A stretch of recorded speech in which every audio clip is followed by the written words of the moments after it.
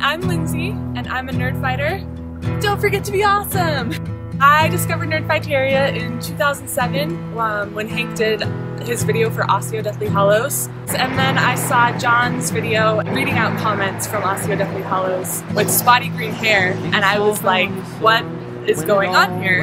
And I wanted to know more about these brothers and what they do. So I went back and watched them all from the beginning, and I've been a Nerdfighter ever since. So in 2010, they did the project for Awesome, but YouTube was way more involved with it. They couldn't do a live stream themselves like they usually did in the past. So me and the other FBI Nerdfighters contributors got together, and we decided to run a live stream ourselves and comment on videos that were from lesser known YouTubers. So people with usually like 100 subscribers or less. After we did that, John and Hank just kind of recruited us for the next few years to help run the live stream kind of behind the scenes. So in 2009, I did Vlog Every Day in April, which Maureen Johnson founded back then.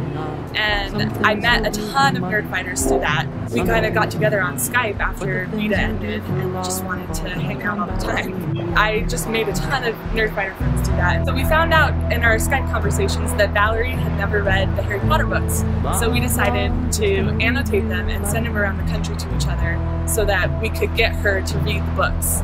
And that was my first big Nerdfighter collaboration thing, and it was a lot of fun. So for Esther Earl's Make-A-Wish, she decided to have 6 of her friends fly out to see her. I was one of them, but right before the trip, Make-A-Wish decided that they could only afford for 4 people to come out. So when John heard about it, he decided to fly the other 2 out. And as a result of that, I got to stay longer and have some extra memories with Esther, which are really nice to have. After that, John and I just kind of became friends because we met in such a kind of intense way, and he's just a really thoughtful person. He's always trying to make sure everybody's okay in the community and wants everybody to have the best experience. He and Hank are 2 of the most genuine people in this community. There's no 2 people I would trust more with such an impressionable fan base, I guess, of people who are really looking for something to feel included. That's kind of what John and Hank bring to this table. I'm Lindsay, don't forget to be awesome.